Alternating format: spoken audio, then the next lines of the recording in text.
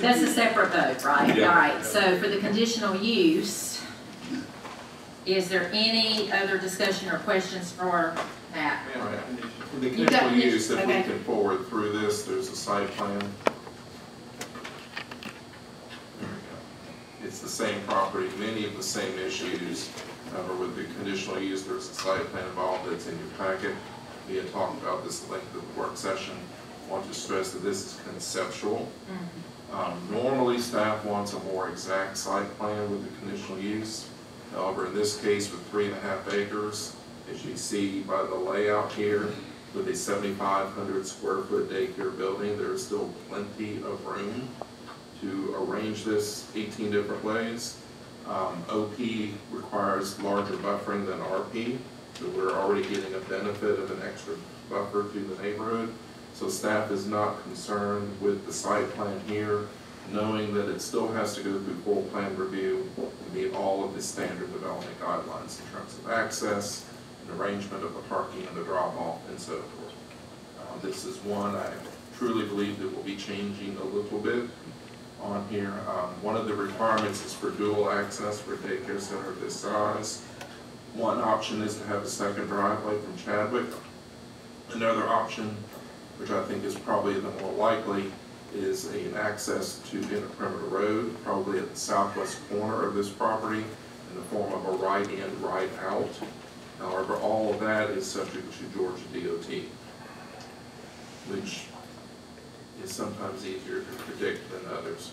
But again, this is all engineering related questions. Their engineer will be earning their keep. Okay. So with that, staff is recommending approval of the conditional use with 4 conditions. And those are listed on your packet. This is agenda item number 8. First one, approval shall be for a commercial daycare center in OP zoning, cumulative daycare and possible accessory educational facility not to exceed 10,000 square feet. That gives them a little bit of room to expand. That's taken into consideration their existing use. Like they had stated, they are an existing daycare facility. They have an after-school program. They're looking for a bigger place to grow and get all of their umbrellas under one roof. So that's part of the reason there. Number 2, playground area shall be set back at least 30 feet from the property lines of Chadwick Place. Number 3, the site shall provide at least 2 points of access to the adjacent street systems, or as otherwise approved by the city engineer or the zoning board of appeals. In other words, to be determined. Number 4, finally, conditional use approval shall expire in 2 years from the date of approval if no business license for the approved use has been requested by that date. Glad to answer any questions on the conditional use. I got a quick, just a clarification. Not to exceed 10,000 square feet, but you said that would include cumulative daycare and possible accessory educational facility. What they're showing you on this site plan is a 7,500 square foot daycare building. You see to the left is an admin office building that I think is 1,200. Are you charging that? Yeah, that's cumulative for the facility at 10,000. If they go beyond that, they would need to come back through this process. And by that time, they would have an actual site plan in hand. Is that just an arbitrary number, or is that? It's arbitrary, and then it allows them to expand. Okay. Not a whole lot, but at least some limit. There are not many daycares, facilities in town that are at 10,000 square feet. There are a few that are bigger, but most are not. Most are about half that size, which is smaller than what you see. The only other ancillary concern is that of traffic congestion on Chadwick Drive. So this allows them to get up and running to at a limited size, albeit good, big size, and see how the traffic flow interacts with the streets that are there. And a lot of that will be based on what site plan and that building. Man, I only ask that question because I just didn't think of office or admin had anything to do with educational or. They're looking at the possibility of things that OP allows. I think they have a need for their own office. And I think in this scenario, they're showing it being separate from the daycare. Maybe that's cheaper than noise attenuation, I don't know. They have operated the facilities, they know better than the rest of us why and what works better. But that's why they're showing it on the site plan. Any other questions? All right, we'll open it up to public participation. Is there anyone tonight wishing to speak on behalf of the request? Please come forward. Mr. Carter? Yes.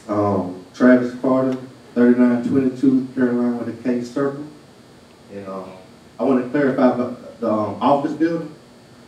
We in the office building because it's all, like you said, suggestions of the parents coming in. We keep all our files there, but we're not only going to have in the office building, it's going to be like 2 offices and a conference room, plus do our training, like training our teachers, have classes and things. So it won't disturb what's going on in the daycare. That's the purpose of the office.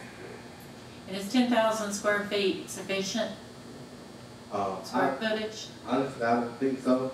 Because what we're going to do as we build, like I know we're going to outgrow this building, and we were going to start piecing more on to it as we go. So I know we would definitely. So you understand if you have to go beyond 10,000 square feet, you need to come back. What would, in a perfect world, what would you like to see? Perfect world, I'll say about 15,000 square feet. That's a lot of units. Who was a bucket church? Right now, I'm getting a lot of, I'm doing a lot of things with autism. So I'm getting a lot of calls. I'm doing a lot of things with autism, with kids with autism, and I'm growing in that area because a lot of daycares here, they trying to get to the lot. There's a lot to it. And I have a lot of teachers with special ed degrees that can manage this type of stuff. So we're really growing in that area. Okay. And then Matt mentioned about congestion. Do y'all provide any transportation? Yes, we do. We have. Is that like a bus or something, or a van? We have 2 vans right now. We provide transportation right now. They want to bus. I think we need. You need to go twice a week.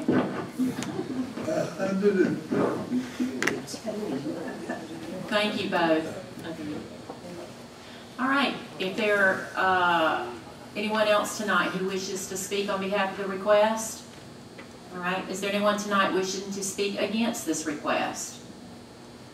Anyone wishing to speak against the request? If not, I'll turn it back over to the commissioners for any further discussion. All right. If there's no other discussion? Madam Chair? Yes. We'll also continue from the last one that the conditional use request, CU-2020-03. I'd like to follow staff's recommendation and say approval on this request. All right. Okay, and we have a second. Is there any discussion on the motion? That's with the 4 conditions. Yes. That's with the 4 Yes, conditions. I'm sorry, to include the conditions as per staff.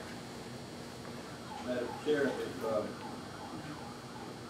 if Commissioner Bailey is amenable, I would recommend that perhaps we move it to 15,000 square feet at this time as opposed to 10, restricted to 10. Okay. Unless that violates any of the zoning. There's no hard rules on that. Staff has its own opinion about that, but Right. Sure.